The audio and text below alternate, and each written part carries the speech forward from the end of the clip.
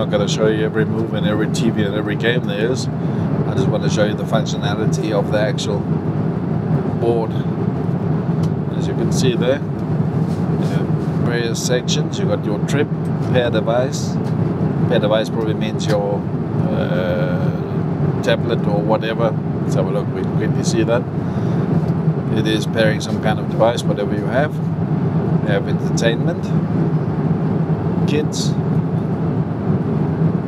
the Holy Quran, information about Qatar Airways, connected, it's for Wi-Fi on board, and camera viewers. That's the aircraft's camera view, forward camera and rear camera.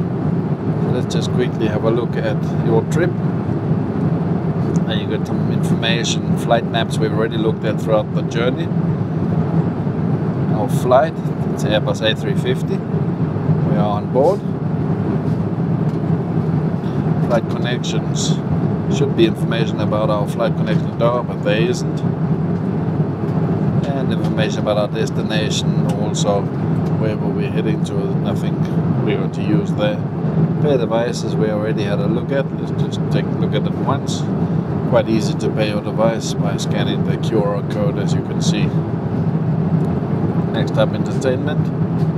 There we can choose between movies, TV, audio and games.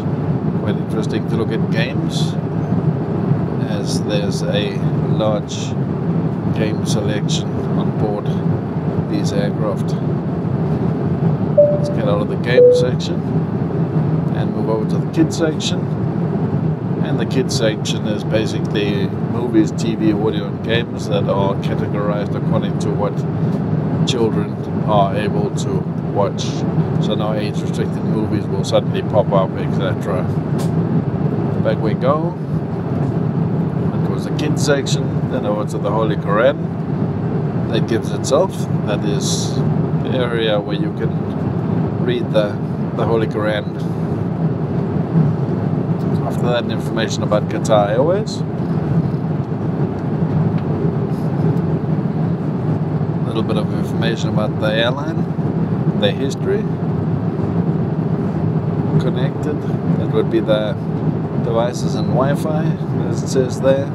NFC, HDMI, and Wi-Fi. I think Wi-Fi is most interesting to most people. Connect to Wi-Fi by simply turning on your computer, opening browser window and following the on-screen directions.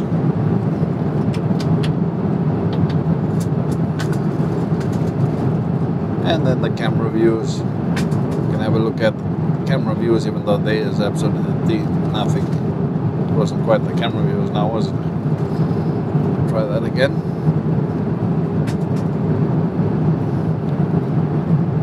A350 camera views, rear camera. Nothing to see there. Downward camera. It is dark outside, so obviously nothing to see. And the forward camera also dark outside and nothing to see. But anyway, there you have the Inflight Entertainment System. I was still enjoying her briefly.